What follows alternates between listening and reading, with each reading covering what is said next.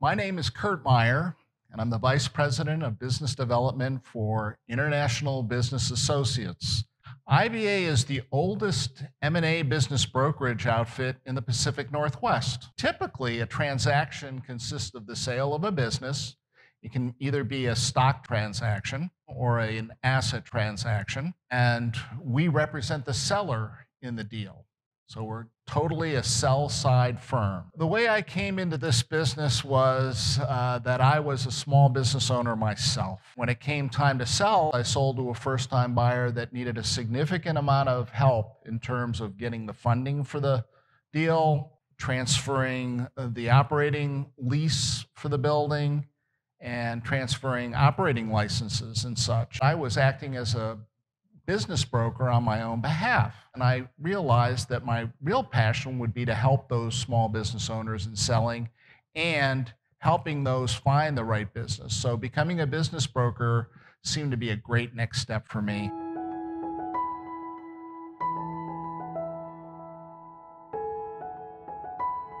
I was the first child in my family to go to college and was able to wrangle a Navy ROTC scholarship at the University of Notre Dame, which eventually led to me serving in the nuclear submarine force. Running a nuclear reactor plant was quite a chore for a guy in his early 20s.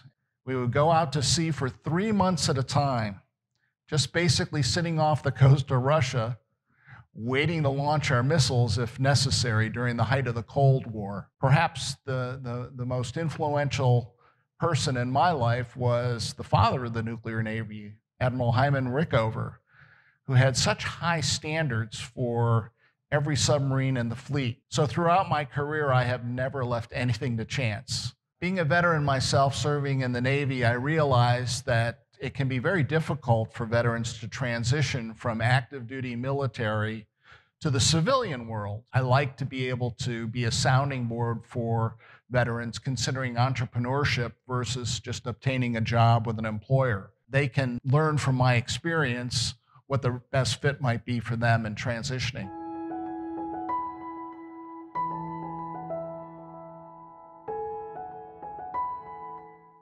We develop referral sources to source deals, and many of them come from commercial real estate brokers. And what we wanted to do was make sure that when we referred clients to those brokers, that we were referring them to the best in the business.